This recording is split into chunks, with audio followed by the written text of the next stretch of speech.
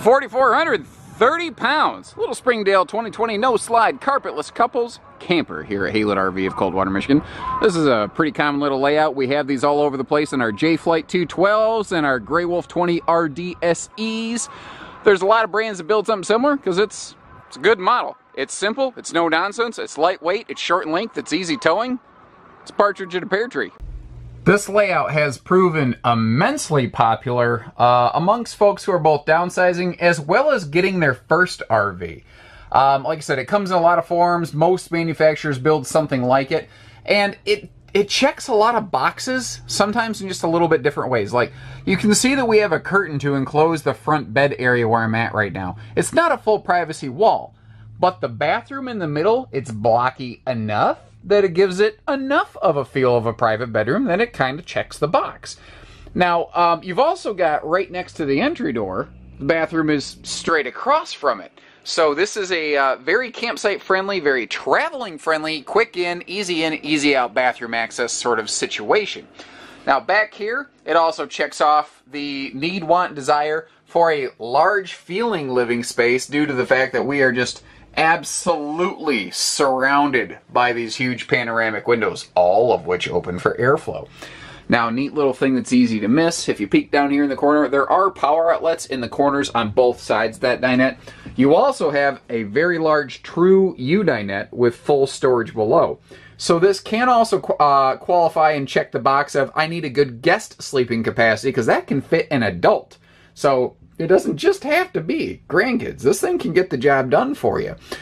We are carpetless. We are easy cleaning. We've got a full-size roof air, nice LED lights. These are great because they don't add a lot of extra heat to the RV, and they sip your battery instead of gulp it.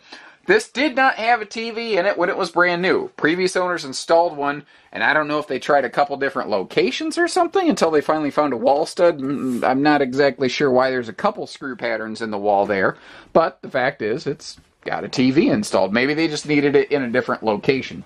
Now what's kind of neat is, if you wanted to, you could upgrade. You probably put a giant 40-inch TV against the wall over there. It would be crazy, but you could. And down below, we've got all of our normal TV hookups. We've got some USB chargers, household plugs, and those household plugs could very easily double as kitchen appliance outlets. Down below, we have a Bluetooth AM/FM stereo. It's not DVD or CD, but it's very streaming media friendly. And you see how they actually have decent cabinet space down here, inclusive of a pair of plywood boxed full extension drawers. Also in the kitchen, and this is one of the nicer things on this model, is that high-rise sprayer faucet as well as a big farm sink and a big kitchen window. They do a good job of that there. If I back up and take a twist around, we pass by the two-door 6 cubic foot gas electric fridge freezer, and we've got ourselves a nearly floor-to-ceiling pantry. The pantry doesn't go all the way to the floor because that's where our converter box is.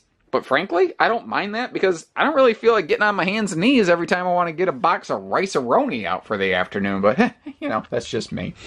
So, is it a truly private front bedroom? No. Is it close enough?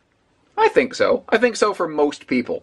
Now, it's an easy walk-around sort of bed situation. You've got nice, easy-access headboard-mounted outlets, which makes it supremely CPAP friendly. You've also got the Ghost Rider laundry chute over here, which kind of just vanishes and you never see it again. And a pair of dual hanging closets. Simple, but effective. It gets the job done. Couple neat things here in the bathroom. The previous owners upgraded to a larger Max Air vent fan, and they did put a fantastic fan vent cover above that, by the way. They put another one of those covers over the living room vent, but they did not upgrade the fan there. They didn't put a fan there at all, actually.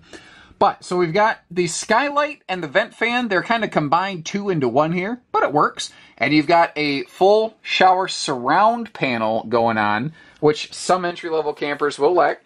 We still have a nicer foot flush stool versus a centrifugal flush. And we do have a full medicine cabinet as opposed to just a mirror glued against the wall. Exterior looks pretty darn good too. I don't see anything here that concerns me. Power awning, power tongue jack makes setting and breaking camp pretty simple and easy.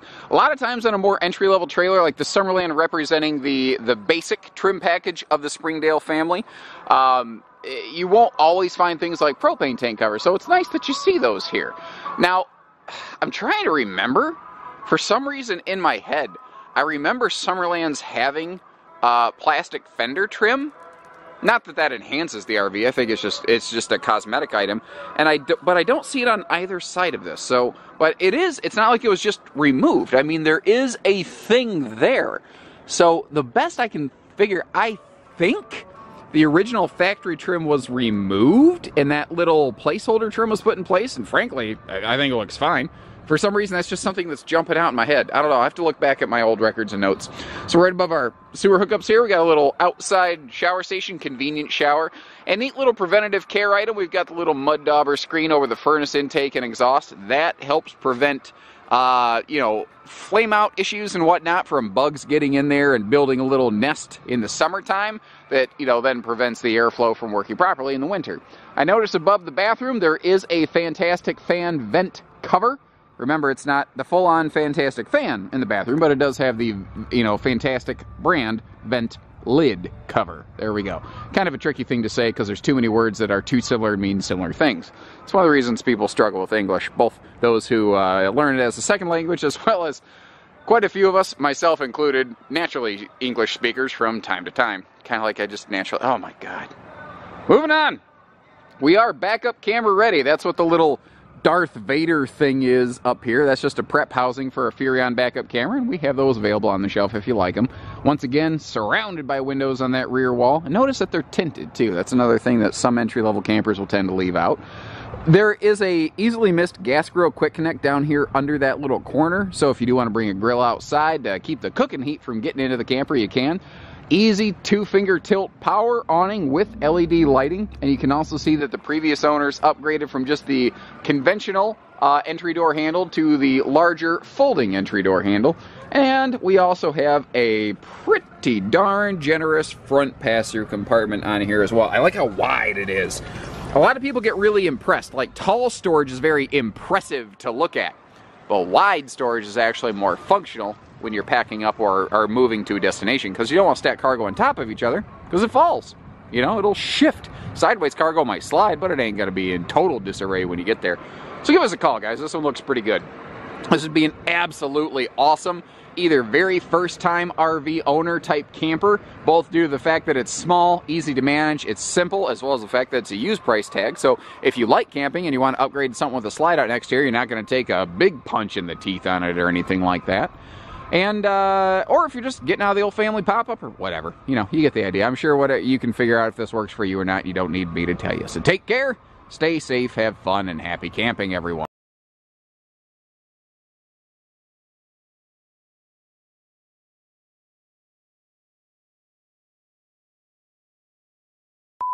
$4,400, 30 pounds, and ooh, look at that dog.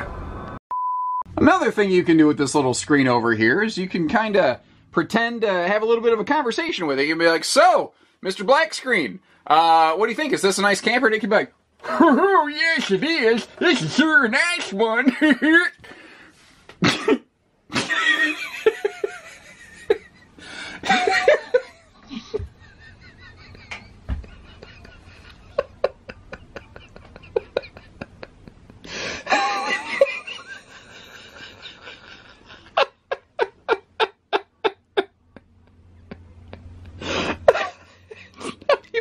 Funny, I just need sleep. Okay. Okay.